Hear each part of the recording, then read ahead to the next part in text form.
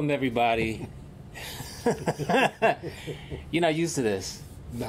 Welcome, everybody, to lifeinstereotv.com. I have my great friend, Jay Stewart. What's up, man? What's going on? What's going on, world? What's the deal? Queens in the building. You heard? So, Yes, yo, indeed. me and Jay go back a long ways.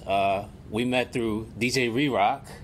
True indeed. I used to own a website that sold vinyl, wherehiphop.lives.com, and you worked at a record distributor. Yeah. Liaison Well, Records. Liaison, they distributed Go-Go.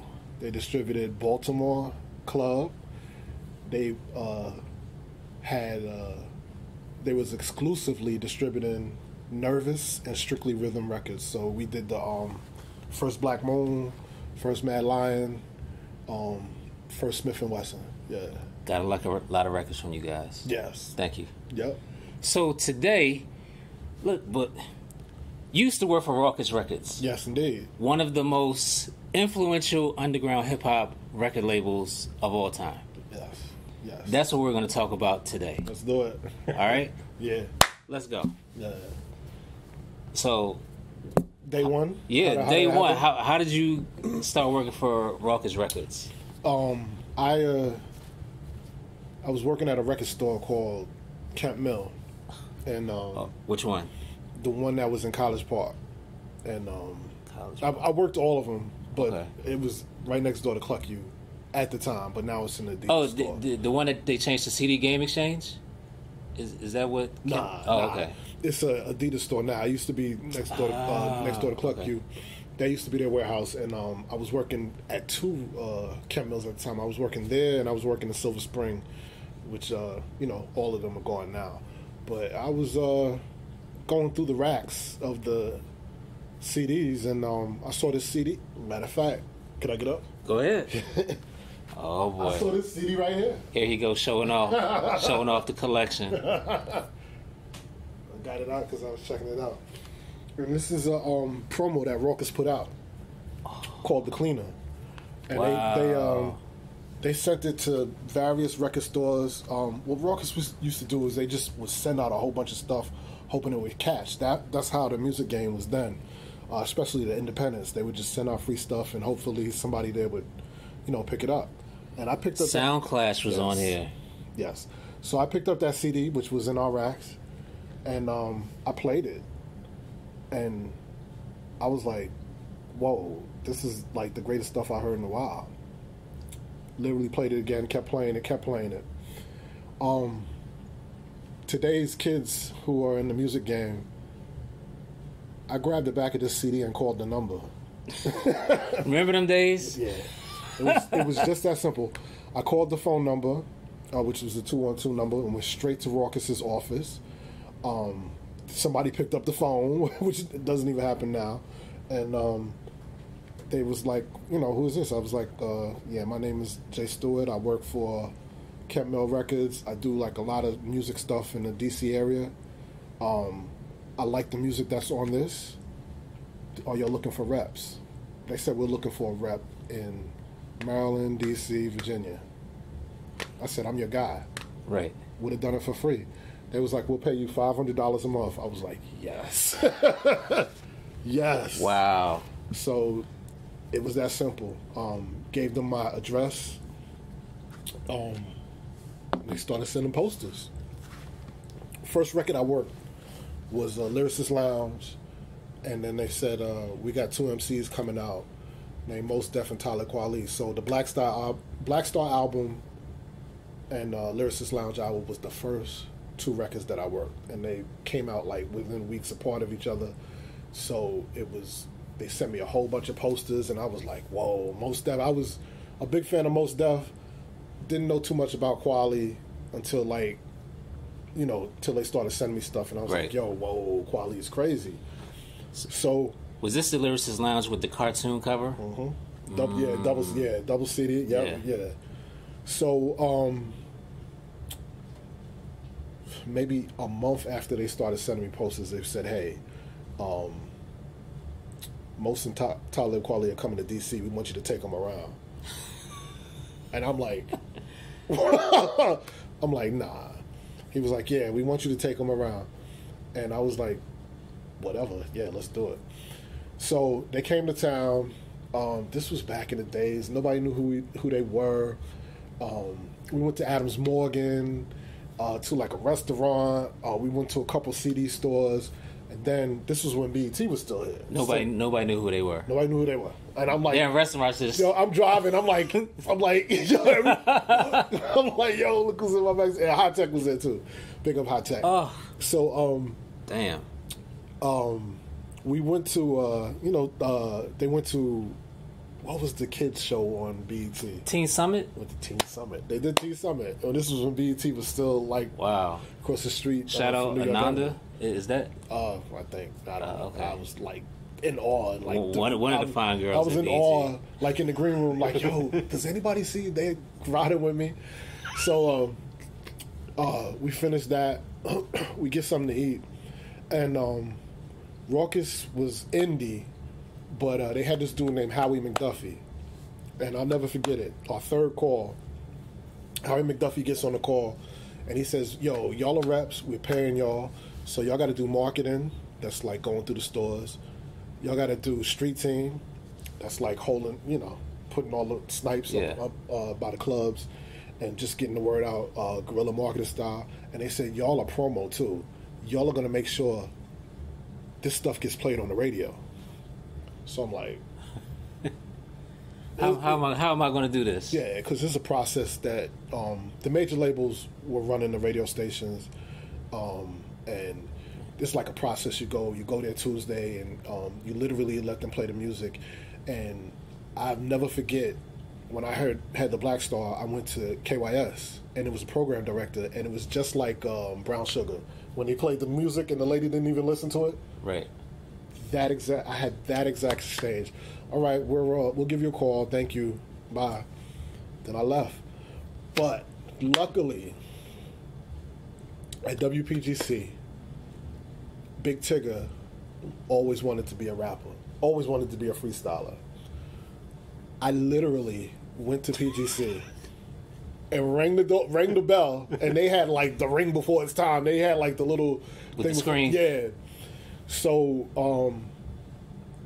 Big Tigger used to hang out with a crew called the Barbershop Connection? It was something like that. And a couple of those dudes were going upstairs to meet Tigger. And then I was like, hey, what's up? My name is Jay. I work for Rawkus. And I was like, yo, this is Mos Def and Kweli. And one of them was like, word? So he called Tigger, and I was like, Tigger, yo, Mos and Kweli are downstairs. Tigger was like, bring him up. Tigger did whatever he wanted at PGC.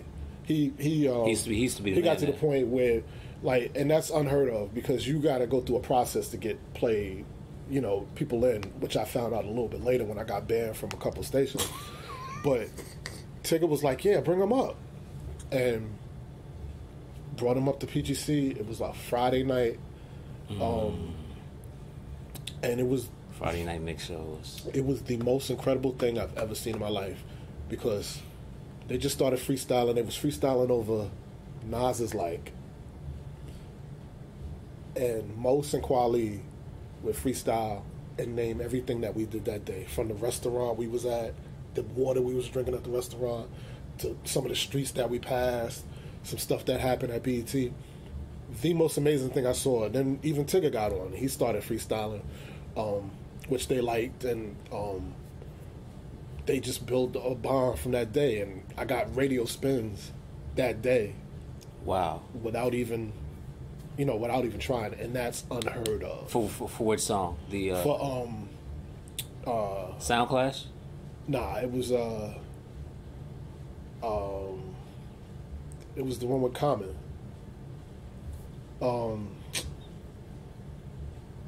Shoot. God, I got it right over there. You got to go back. Yeah. I'll show you what it was, but it was what was it? Don't worry about it. Yeah, we'll get it. Y'all get it. Yeah. So that was the day that like changed everything in DC. Rawkus started getting spins on a major station, and I mean they tickled the town pink. You know what I'm saying? As I guess you could say. And they. So what happened to KYS during this time? Oh, KYS never played. Never. I mean, they didn't get on until it started popping. They didn't get on. It was Respiration. Respiration was the song. I'm sorry to go back to that, but that Respiration was the song. Yeah. How could you not play Respiration? Like. Oh, nah. Back then, radio stations, even record stores, couldn't even pronounce Talib Kweli's name, much less knew who he was. People knew most because he did like acting. He did. He was on the. Before that, because I had never heard of most until. Bill Cosby had a show called The Cosby Mysteries. Most of that was. Yes, he. Nobody knew who he was. Right. Like, yeah. And he did commercials and stuff like that. So he was, familiar. He did the what was it? The UDQ. What was the? It was him and his brother and sister, and he was on the Bush Babies joint. Mm-hmm. But he wasn't known. But people knew his face from acting. Kweli, nobody knew who he was, but he was half of what's on the Black Star album, and High Tech was also a part of that too. But I watched that whole thing go from not pronouncing to his name to people seeing me in the street and like, yo, give me that. I need that Kweli. I need that Foul Monch. I need that, Big L. But Rawkus was so smart because mostly all of their releases came out during Homecoming. Would come out like in October's. So we would heavily promote it August, September, and it would come out in October. And back then, before all the you could get satellite radio and all this and that, it was just mixtapes. And it was Homecoming, especially Howard being, I guess, the number one Homecoming.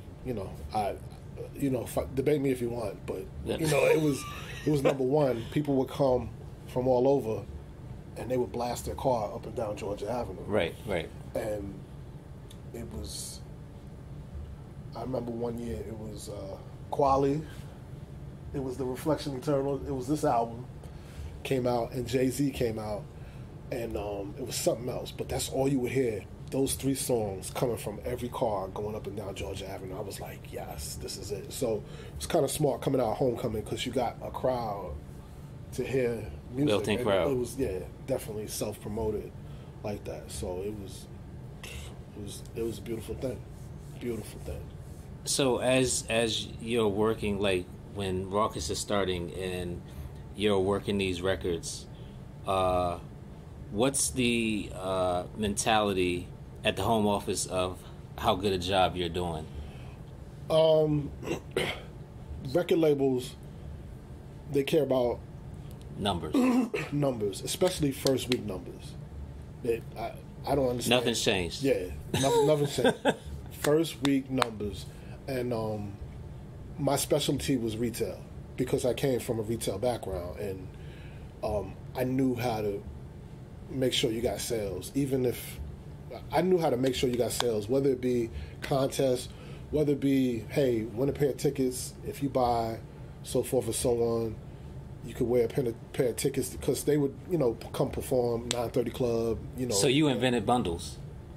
I wouldn't say I invented, but let me tell you, I know how to make sure you get first day sales. You know what I'm saying? Sound scan and all of that. You got to know your sound scan stores and, who had a sound scan, how much it weighed, stuff like that. And that was my gift. I may have been slacking on the street team and the promotion, but, like, as far as sales, it was good. So New York would always be number one. I think Miami would be number two, but D.C. would always be. Rawkus? Yeah. But D.C. would always be number three.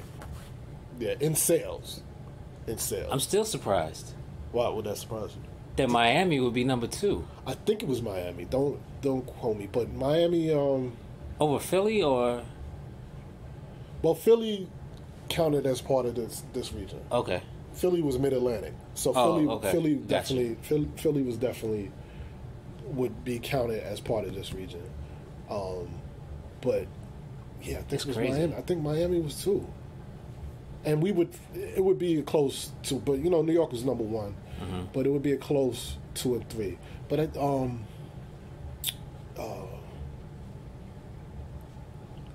think, was it Khaled? Somebody had a strong hip hop show back then down in Miami. That's why Angie's so big out there now. You know what I'm saying? It was a big hip hop show. I forgot who it was. Maybe it was Khaled, because Khaled might have been. Khaled had pull on the station, sort of how Ticket had pulled down here. But somebody, yeah, they would get play and they would get sales. But DC was number 3 in sales, and they loved it. They loved it consistently too. Consistent. Did you ever try to push artists that you knew to Rawkus? Like kind of A&R? Nah.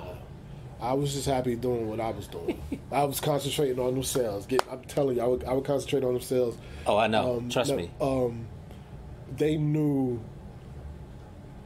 the direction they were going. They always had, you know, what's next. And the crazy thing about them is, I mean, you think about the album deals and who they had. They had single deals with a lot of people. They had single deals with Eminem. Eminem. Yeah. So they had, and this was before Dre.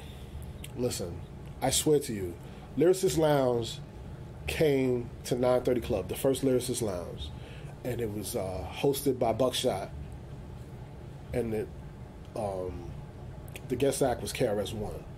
But you would have new and up-and-coming rappers, you know, for Lyricist Lounge. That's how their deal was. Why did nobody videotape this back then? Eminem was one of those new and up-and-coming rappers, and Buckshot was like, yo, this guy right here, this is all you hear in the projects in Brooklyn. He's about to be big. Eminem came out there, booed him off the stage. He got booed off the stage at the 930 Club, first Lyricist Lounge. And wow. Yeah, it was crazy. He was pissed too, and got off the stage, and like KRS had to come on and do his thing and hype the crowd up. But Rawkus was always smart in giving album deals. Vinyl, like 12-inch deals, like right. Shabam Sadiq. You know what I'm saying? Eminem had a deal. They even gave Dilla 12-inch deals. They gave Dilla 12-inch deals. They were so smart. Their A&R was so smart, and always was on the up and coming. I didn't even have to do it. Just send me what you want me to. I believe in y'all. Just send me what y'all want. So I didn't. You know my favorite Rawkus 12-inch is well, one of them, Ghostwriter. Yeah. Skills. Yeah. Yo, Skills. when that dropped, everybody was like, "Yo, who is he writing for?" Yeah. Skills. That's my man.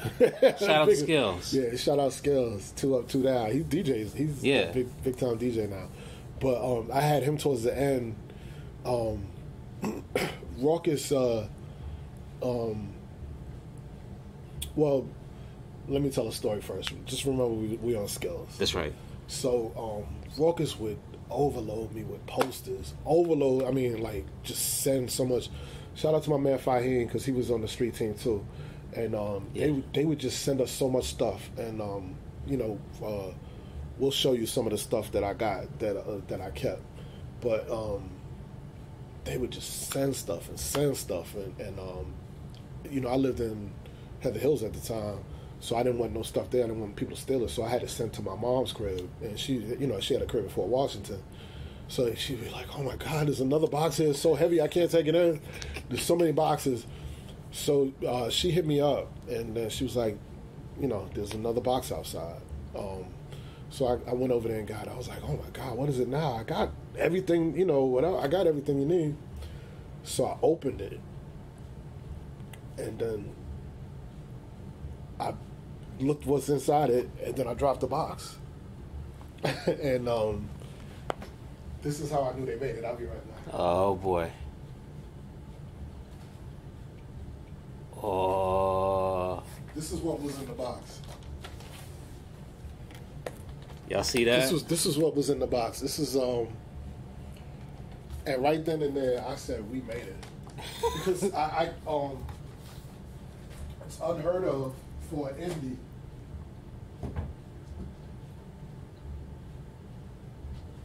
unheard of for an indie at that time. I don't even think Most had a video. Did he have a video? He had a video for Miss Fat Booty. But for them and Umi Says was in the commercial, right? Umi Says was big. Yes. Yeah. Umi Says was big. But it was unheard of for an indie like that to have a gold record, and to see it from the start just bubble up was like crazy. And hold on. Go ahead. And this is physical units. We're not talking about streams, downloads. This is 500,000? 500,000. 500,000 copies sold, physical product. And this is an indie. Amazing. Yeah. So we get the plaque, and I'm like, whoa, this is big. Then we do the Big L album, and I got another plaque. I'm not going to go there and show you. We'll show you pictures of it later. So I'm like, whoa, this is major. Sound Bomber 2 goes gold. And then all of a sudden, MCA, which was the number one label at the time, a giant. MCA purchased Rawkus. This is where the turn starts. Right. So they're no longer indie. They don't have no more reps. It's the major has taken over. And for a major like that to see them, I mean, they was doing big things, but the major had taken them over. So the crazy part about that is MCA was under Universal Music Group. Universal Music Group had offices right here in D.C. So the person hiring for an MCA rep was my man Kevin Lipson, who used to come to my Kent Mill and hang posters on the wall. So this guy now runs the Universal Music Group. So wow. Shout out to my man Abe Claiborne too. We gotta make sure he sees this. He was like, "Yo, we're hiring for an MCA rep," and I heard Rawkus just got picked up by MCA. So I was like, "Yo, how do I do this?" He was like, "Holla at your boy Kevin," and I was like, "Okay, I'm gonna do that." Hollered at Kevin, put a little resume together, this and that, and I had an interview at Universal Music Group. Get the job at Universal Music Group, so I didn't miss a beat. So I'm still doing Rawkus. So I didn't miss a release or anything. So, but now, not only I'm doing Rawkus, doing MCA. MCA's label at the time was The Roots, Common, Black Alicious, Mary J. Blige, Jizza. Because you had Geffen under MCA, right? Geffen, and yeah, right? So then they was like, "Yo, you got to do rock too," and I'm like, "Rock?" And a cool story about doing rock. Just last night I met Reese, and Reese had an album. Reese was, I put in quotes, she was Black Girls Rock before Black Girls Rock, and she had an album. Her manager was Corey Smith, who was managing. Is that Blacksmith? Blacksmith, who was managing Kweli at the time. So I got a good relationship with them, and her album made me more comfortable to start getting into the rock world. And Corey Smith, he manages Dave Chappelle now. Wow. He manages Dave Chappelle. Yeah, he's crazy. His game is crazy. But yeah, all that to say, when I got to the MCA part of the Rawkus, they had just signed Skills. So when I got to Universal, I worked Universal in the DC area for 1 year, and the rep in LA was like, "Yo, you are number one rep." So after 1 year, they moved me to LA. So I'm in LA doing MCA. And Skills came out there, and we had a ball. Like, I mean, there's some... LA is so wild, but there are there's like a Filipino community, like the Beat Junkies. Right. And they were big on hip-hop. So Rawkus is still popping, but it's maybe not mainstream yet. But there were there was a store in Vegas called hiphopsite.com, and then there was a store in I remember a part of California called Stax. And Stax was ran by my man Icy Ice, Beat Junkies, Icy Ice. So I just got hooked up with him on social media again. And anything that we did there, millions, I mean, it would be so uncomfortable pack, like call the police pack. So we did a skills. Skills was like, we was in LA, so Skills was like, I'm hungry. Every rapper wanted to go to Roscoe's before we did whatever we had to do. So he went to Roscoe's. We got some meat. So we get to the place. The place is packed. Yeah, everybody's about Skills and this and that. And we doing an in-store. And this is just a random story. And we love randoms here. Yeah. And Mike G from the Jungle Brothers just walks in. Oh, what? So so I'm sitting there like, so we're on stage in store, like, you know, people are like, you know, Skills is like rapping and people are buying stuff. So I'm like, yo, hold on, I gotta time out, y'all. We gotta stop this for a second. We got a legend in the building. Yeah, so I said I got to take a picture with these two on stage. This is legendary, and this was before the cameras on the phone, this and that. So I stopped and took a picture with both of them, and never got the picture. It was so crazy. Never got that picture, but I mean, it was packed. It was the real hip hop places like really loved it, and you could start seeing the more popular places like the Tower Sunsets and the Virgin. They had Virgin out there, Virgin mega stores. Mm-hmm. You can start seeing them go to that level. Yeah. What but Skills was on MCA, and did he have a Rawkus? No, Skills was on Rawkus. Skills at first. I don't think. Well, what is the album? His first album did not come out on Rawkus. No, his first album. His album came out a long time ago. Because he had an album. We gotta look. You know, Google is your friend. Yeah. Keep talking. Yeah. Because Q-Tip found him, and they came out with an album like a long time ago. Because it was Clef first, then it was Skills from Richmond. Why Clef? No, Clef Dollars. Clef Dollars. Ill Biscuits. Yes. I think they were first. So it was Ill Biscuits, then it was Skills from VA. But Skills... Ill Biscuits was on Atlantic. Ill Biscuits was on Atlantic. Skills was on what? His first album. Let's see where Donnie was signed to first.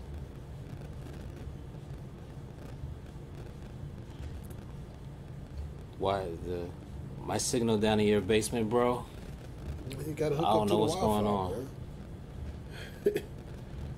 You gotta hook up to the Wi-Fi. Let's see. His first, he was on Atlantic, Big Beat. Okay, yeah. Yeah. Yep. They were signed to the and that was a long time ago. Yeah. That was a long time ago. So Rawkus was after that. Rawkus was at a little ways after that. He probably was going for a little bit, would do tours or whatever, and maybe did like 12-inch deals, on a few mixtapes. But then when Rawkus got picked up by MCA, they signed Skills and this dude named Novel to album deals. The singer. Yeah. Yeah, I remember him. Yeah, he was alright. Yeah, he was good. He was out in LA too. I used to chill with him. He was out in LA. He had a song. He was a street singer. He was a street dude. Right. Oh, I don't know if he's a street dude, Chris Brown before Chris Brown. Yeah. He was good too. Yes, he had some skills. Did you ever hear the unedited version of Ghost Rider with the names? No. Nah. Nah. Okay. Nah, but another great thing about Rawkus is they did like unofficial stuff, like we'll show you later. Yeah. But they did like the videos. Their promotional game was on point, and they would have like mixtapes. I never forget. I got to go digging in the closet one day, and they did a mixtape, and it was Pharaoh, Black Thought, Common. They were freestyling on Stretch and Bobbito, and Pharaoh went nuts. Black Thought was good too. I wouldn't expect anything less. But Pharaoh went nuts on this, and they would just give out like mixtapes with with like crazy freestyles on it and with whatever they had up and coming, and it would just be classics. And they would get all the DJs on it. You know what I'm saying? Evil D. Their promotional game was crazy. It was nuts. Where did sound bombing come from? Sound bombing was because this is a very important stage in Rawkus' history. Right. Sound bombing was with all the people they were signing the 12-inch deals and all the people they were signing the album deals. Sound bombing was just a various artists' way to get everybody on the record. It was a vinyl mixtape. Right. So you could see and you could find out who's basically going to be the next thing on Rawkus. Yeah. So that's what sound bombing was. And they would get like a popular DJ to mix it. And the promos around sound bombing were crazy. I gotta find some of them too. Yeah. We'll show all of you later. I got the little train set up there with look at that. The Skills, Motion Skills, Pharaoh, Shabam Sadiq, Eminem. Let me tell you, whoever was responsible for signing artists at Rawkus, you guys did an amazing job with High and Mighty. Oh yeah. That album. Yeah. B-Boy Document. Yes. Oh man, they didn't release a lot of singles, but Porno Detective. Oh man. Right. Yo. Right. Man, you just made me think of they had Last Emperor for a couple 12-inch stills. Last Emperor. Y'all had Beanie Siegel. Yeah. Yeah. I think for the last sound, but that was the very last sound bomb. Yeah. I said earlier they gave Dilla a couple 12-inch stills. Dilla Fat Cat joint. The Beat Miners had a whole album out on Rawkus. I had to take Tell the story. They were like, Beat Miners are in town. Beat Miners had their album was heat. It was fire. It was underrated. Yeah, their album was heat. And the song with Pete Rock and the chick from Loose Ends. Yes, yes. I got So the way they promoted Evil D was they would bring him to your town and he would like mix at a club. And by the way, I hated his slogan. Evil D is on. Yeah, kick it. Yeah. Oh. But when he came around our way. The night that he came wasn't like a hip hop. Shout out to my man Dirty Hands. Shout out to Dirty Hands. Shout out to Dirty Hands. What's up, Chuck? So he had an event called Soul Camp. Amazing event. If you missed Soul Camp, you missed an important part of DC hip hop history. Yeah, definitely. They brought Black Moon. Yeah. They brought Ghostface. I saw Ghostface with them. But anyway, I tried to get Evil D for a Soul Camp, but we couldn't get him for a Soul Camp. So the only thing that was popular that I had to take him to was the Ritz. And it was this was a Ritz crowd night. It was Jiggy night. It was Jiggy night at the Ritz on one of the floors. So Mike Sky, let loose them turntables, bro. Shout out Mike Sky. yeah, Mike Sky was there. Mike Sky, DJ Iron. Yeah, so he played a couple records, but it wasn't. He started doing the Evil D is on the mix and all that. It wasn't nothing. And lost the crowd. Yeah, but that never takes the place of how fire their album was. For real, it just happened to be that kind of night. The joint where Royce is fire. Mm-hmm. Like Royce had it. Yeah, Royce. Yeah, we had Royce. They eventually. Did they take over the Game Records? I think Game Recordings. They started distributing the Game stuff. Game Recordings was fire. They had Laba. Yeah. They had Black Rob. Everyone had the girl. Blue Water. So I got a Game. I got all the Game records. Yeah, Game was a crazy label. Royce had, what was it? The King and I. Woo, boy! Yeah. If y'all never heard Royce and Eminem did a Game album on Game, I think. Good versus Evil. Yeah. The first one. Yep. The original one is, I call it. Yep. The days. Those were the days. Oh, man. Man, when... Oh, my God. Oh, Last Emperor. Mm-hmm. Like, shortly after Rawkus, didn't he get signed to Aftermath, or was he writing for Aftermath? Yes, at the same time. Yeah, he had a 12-inch there. He had a joint called the Internet MCs. Yeah. Go figure. The Internet MCs where he was like just setting it to like, you know, I guess he knew the future. He saw the future. Yeah, but he was dope. As a matter of fact, Dirty Hands brought him out here for Soul Camp, and Dirty Hands has a mix CD that I got right behind his camera, where he's freestyling on it, and that's when I met. Is that the one with the yellow cover, called Axiom or something? Yeah, I have that. I have the tape. Yeah, actual mixed tape. Shout out Dirty Hands. Oh man, Dirty Hands. Yeah, yep. Those were the days. Oh my God. What are some of your favorite releases off of Rawkus? The thing that got me was Universal Magnetic, Most Def. And that was right on that. And when I heard that, I was like, "What?" And Body Rock. Shout out to Tash. Yeah, Tash from Alcoholics is an animal. I'm telling you, like, I'm from New York City. I'm from Queens, and you know, I remember everybody used to talk about East Coast, West Coast beef, and I'm like, yo, Souls of Mischief and Alcoholics, they could mess. There's so many groups out there that can mess with so many people. So I was, always a fan of like certain, West Coast acts. But Tash, Jay Swift, so under didn't he do Running by Farside? Didn't he produce Running? Did he do that? I was trying to win.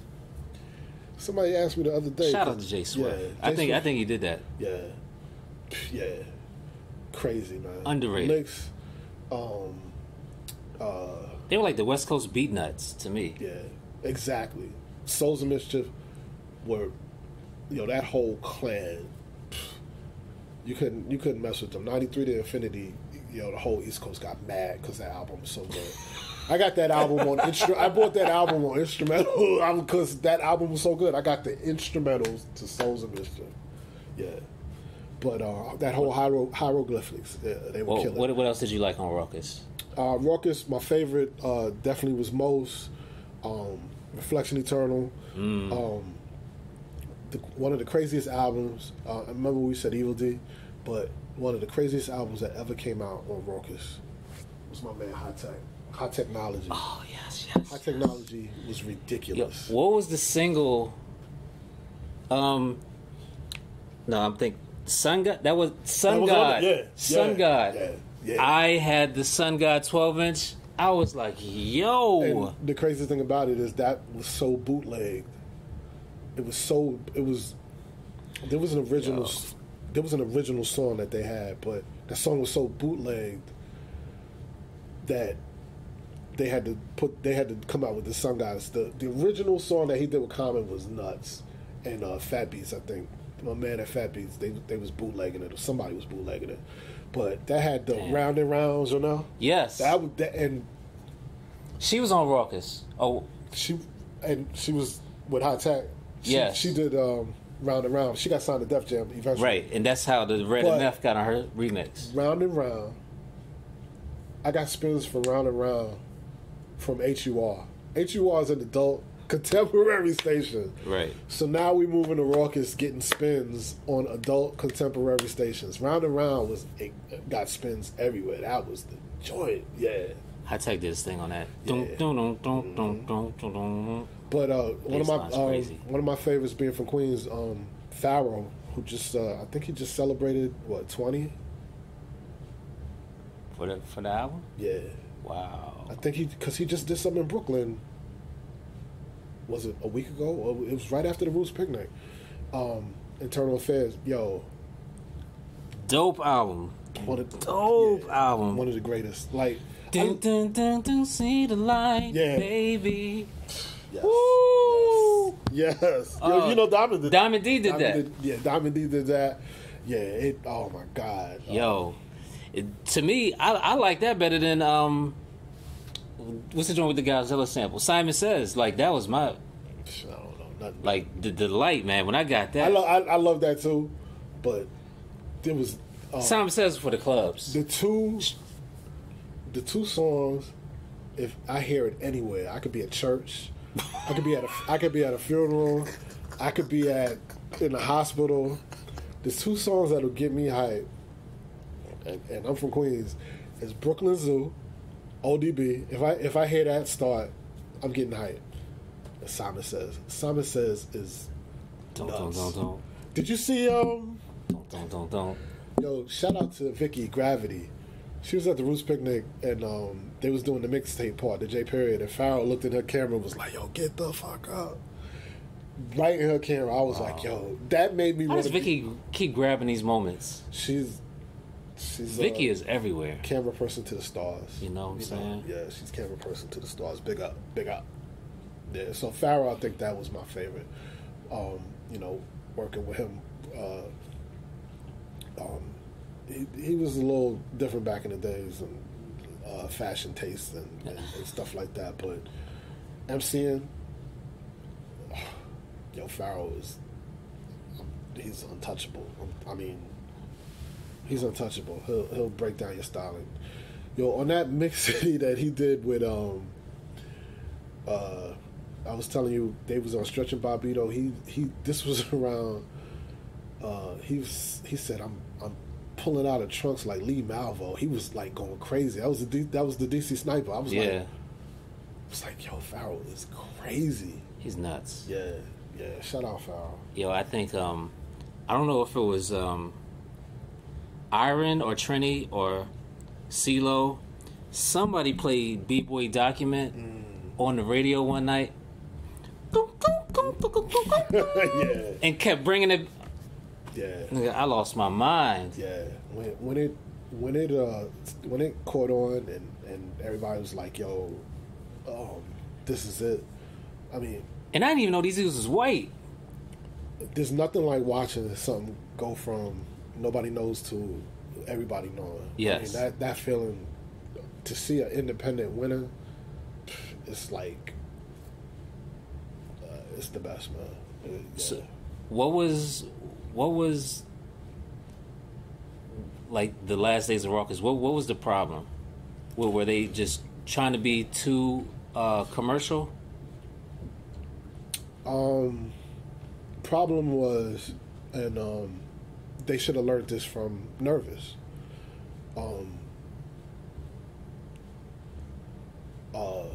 If most Def and Pharoah Monch are hanging with Nate Dogg, and Nate Dogg has a limo, private jet, you know what I'm saying? And most and Pharoah like we have gold albums. What's up? You know, it gets kind of crazy. It gets kind of crazy if you think you're big and then you do a record with somebody who's really big and has like the the backing of like a Dre or somebody, and it never meshes up, and it's about the dollar at the end, and if no matter what, if you're indie, you cannot do for your artist like a major can. So when you look at that, and they're doing stuff with Rawkus, and they're like, you know what, I want to be MCA proper. I want that MCA budget. You know what I'm saying? Right. So it's hard. Once it gets successful, and you're still an indie label, and you're still going to have an indie budget, and you're still going to have an indie promo type budget. So it's at the end of the day, they most of the artists just went to MCA proper, and MCA started really dropping. MCA just went downhill. They had signed like a pop artist to like a mega deal, and she didn't like the label, and she sued them. I forgot the artist's name, but they started going through troubles, and then Interscope it became Geffen, and then Interscope just just ate it up. Right. Ate up all the artists. It was crazy because MCA was that joint. Yeah. MCA was the... Even though they didn't put out that Dilla record, that Dilla album. This is a true story. You have it. I'm going to give you 2 true stories. This is 2 true stories. Oh, but before you get into the two stories, Miss Fat Booty remix with Ghostface. Oh, yeah, I got that. My number 2 and my number 3 favorite Rawkus records. Yeah. Because I was surprised. I would have never thought. Yeah, this was. It came out of nowhere. Yeah, but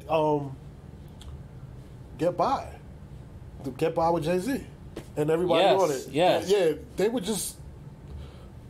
People started, really accepting them.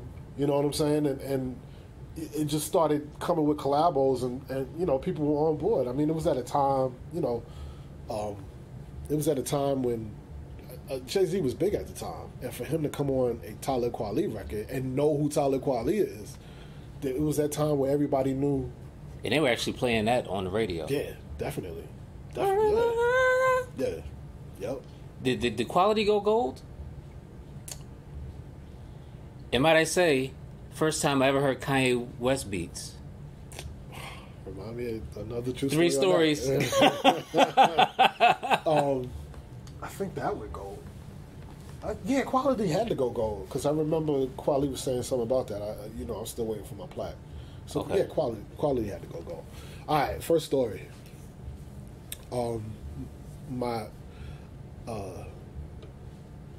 Before I moved to LA,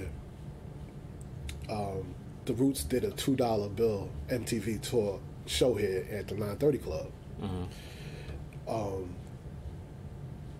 The big head honcho at MCA Urban Music was you know who Venus Flytrap is? No. Tim Reed. Well, you might know him from Sister. He was yeah. His son, Tim Reed. Tim Reed the 2 or 3rd, TR3. Tim Reed the 3rd was the big man at Urban Records. Really? Yeah. And, okay. And he had family out here, so he came out here during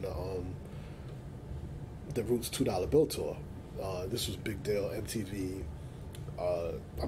This was a big deal. So he came out, and I'm like, oh my God, the big exec is here from MCA, and then I was like, hey, that's Tim Reed. That's his son. So we chilling.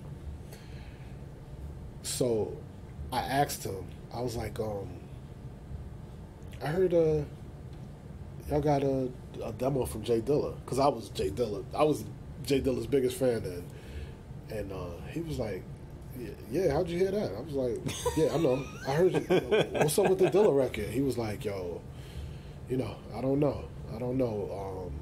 He did this remake of Cars by Gary Newman. I don't know. I don't know. So I was like, whatever.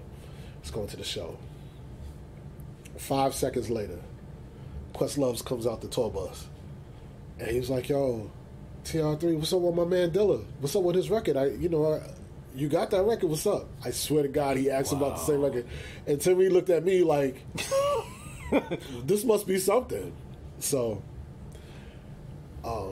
he probably doesn't even know the magnitude of Dilla. He knows the magnitude because Questlove, the way he asked him, he's been putting it in his head. Okay. Like, make sure you sign this guy. This is Dilla. So he knew that. So I moved to LA 3 months later, and I'm at the guy's offices now. I'm at the LA offices for meetings in the morning. So I'm in his office, and I see the Dilla demo on his desk. And as much as I wanted to get him signed, you don't know how hard it was for not to steal this demo from this guy's desk. I'm thinking of every scheme in the world. I mean, he's like talking to me. He's like at a desktop. I'm in LA. This is like first couple times I come to this office. He's like big time. And he's like, yeah, Jay, you're gonna do fine here, and LA is a good territory. And I'm like, like yo, how can I? Please go get some water. How can I get this? Take this out of here. That's all I was focusing on. I ain't hear anything to do with that. I was like, it's right here. Yeah. That was crazy. Wow. All right, story number 3. No, number 2. That was 2. Oh, okay. First was the Roos Dollar tour with Quest. Okay. Then that was 2. So seeing this the Kanye West story now. Yeah. Mr. West. Kanye West was really down with Kweli. Mm-hmm. Back when the first Rawkus party I did in LA, Kanye West was there, and this was before the Through the Wire, and this was maybe right around the time he was dealing with The Rock, but he would tour with Kweli, and we had Kweli, High Tech, maybe a whole lot, different MCs at the table, and Kanye West was there, and I'm like, who's this? I mean, he's talking and like loud and like this and that, and the running joke was, oh man, damn, Kanye was annoying back then. Kanye's on that Henny again, this and that. He's wilding out. Hold up. Kanye's on that Henny. Yeah. He must have had that Henny again. Like he would drink like whole bottles of Henny back then. I don't even dropping hot takes. Yeah. But he was an asshole. But the thing I respect about him, this was before he was famous, and he was like, yeah, that's me. I am an asshole. I mean, that's why it never shocks me what he does, because he knew that's how he was even before he was known. I mean, this was a Rawkus party. He was just sitting at the table, like, who is this dude? I mean, that's your reaction, but right. He knew it. He was like, yeah, that's me. But him and Kweli have totally two different. Well, I don't know. Like that. He did like a lot of beats for Kweli back in the day. Kanye always been on his beats, no matter how crazy he is. Kanye's beats, whatever. But as a matter of fact, Vegas, one of my favorite MCs in the world, Doom was opening up for Kweli back then when Kweli was, I think it was the start of the Kweli tour or whatever. So Doom was opening up for Kweli. I'm backstage. I see Doom without the mask. We might have to edit that. And just chilling. And then in Kweli's dressing room, Dame Dash was there. And they was hollering at Kanye. And Petey Crack was there. And I'm like, this is the most randomest thing. Yo, I'm in Vegas. It had to be like a fight. Vegas was my territory when I was out in LA.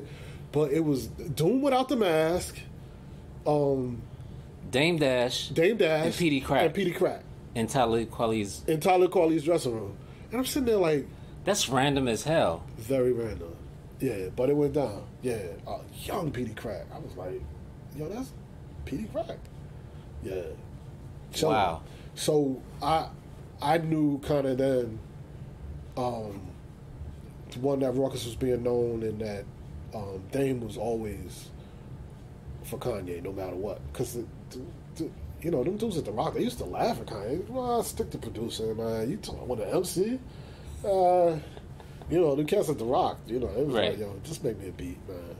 But he was an asshole back then, and I'll never forget. They was like, yo, he wilded out on Taylor Swift. I was like, I believe it. Whatever he does, I believe, because it's crazy. I wouldn't say crazy, but he knows he was an asshole, and he knows right. That's how he did it, and he never hit it. He was like, yeah, that's me. Yeah.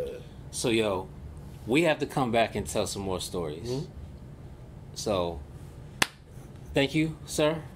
Appreciate your time. He gonna show you some pictures of some stuff, man. Oh man, we about to shoot some photos. It's gonna be some amazing stuff. Yeah, definitely. Maybe. And the future, when y'all see all this stuff, the future is, I got more than Rawkus like memorabilia. So the future is, even more than hip hop. I mean, we got like jazz posters. We got, y'all know I'm DJ YZO, the Neo Soul King, and all of that. So my Neo Soul game is crazy. But in the future, we're going to do exhibits. Plug your show. Yeah, so y'all can Soul Conversations on WPFW.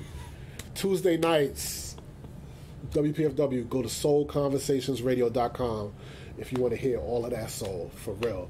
But when y'all see some of this memorabilia, just know in the future we're going to be doing exhibits at galleries all across the country. And you can see some of this stuff and maybe even purchase, some of this stuff. So look forward to that in the future. Y'all, thank y'all, for real. All right. We out.